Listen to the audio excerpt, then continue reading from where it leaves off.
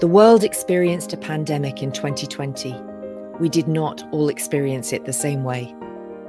Last year, Gallup asked workers in every region of the world about key issues affecting their lives. The insights from these questions developed our newest iteration of the State of the Global Workplace report. Here are some of our discoveries. Globally, employee engagement is dismally low. The majority of full-time workers in the world are either watching the clock or actively opposing their employer. This disengagement creates a drag on productivity, innovation, and organizational change.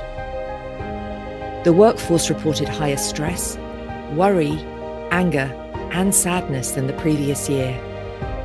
Negative emotions increased more for women than men, and more for workers under 40 than those over 40. Given the hospitalizations as well as lockdowns, closed schools, increased remote work and unemployment, these numbers are not surprising. They represent the frustrations and struggles of millions of workers across the planet. As employers rethink and restart their workplaces, there is still hope for the future.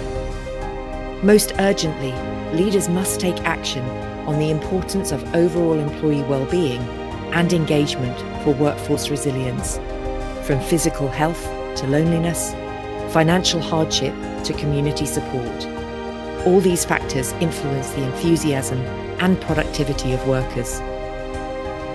Successful corporations of the future will not only generate profits, but will also generate thriving employees who are capable of weathering crises.